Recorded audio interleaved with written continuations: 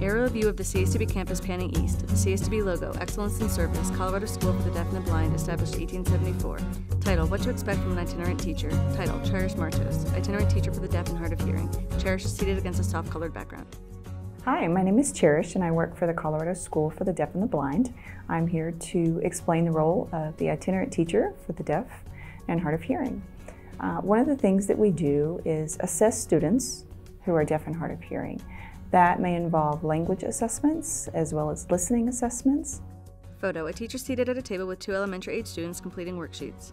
Photo, a teacher demonstrating a sign to a student in a classroom. The student replicates a sign.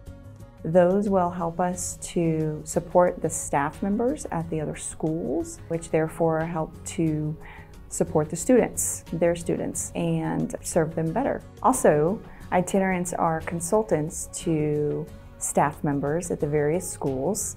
We help to plan accommodations as well as implement those accommodations into the classroom and overall provide support for the students' needs. Itinerant teachers also participate in initial and review IEP meetings.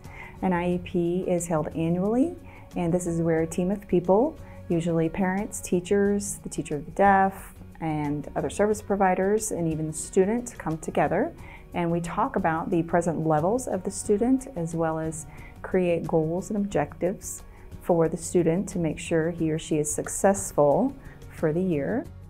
2 photos, each of a teacher and student working one-on-one within a classroom. It is determined at the IEP the amount of service time that will be provided by the teacher of the deaf and their other service providers. I provide both direct and indirect services to students in pre-K to 12th grade based on their IEP requirements.